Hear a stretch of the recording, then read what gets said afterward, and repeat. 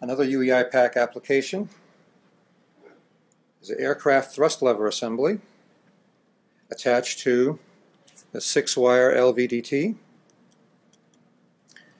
Okay, the output from the RVDT is read by the UEI pack's AI254. The data from the AI254 is then output through the program to the DIO 432 layer. The 432 layer is pulse width modulates as we move the thrust lever up. See the brightness of the lamps changes. The data from the RVDT is also output to the UEI pack's web server,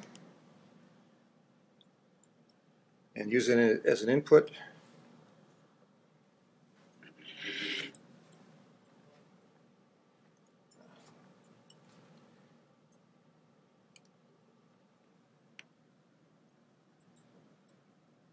to the web-based browser. This is built using JavaScript and WebSockets.